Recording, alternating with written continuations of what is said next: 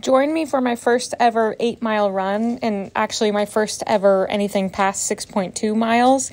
I have no idea what I'm doing, so Google told me to bring some liquid IV, so I'm pouring some in there, and then Google also told me to eat oats for breakfast, so I had oats with berries and peanut butter. I was really nervous for this run because I feel like a 6 to 8 mile jump is pretty big, but these next few weeks are all going to be first for me, so I was actually kind of excited to see how it was going to go.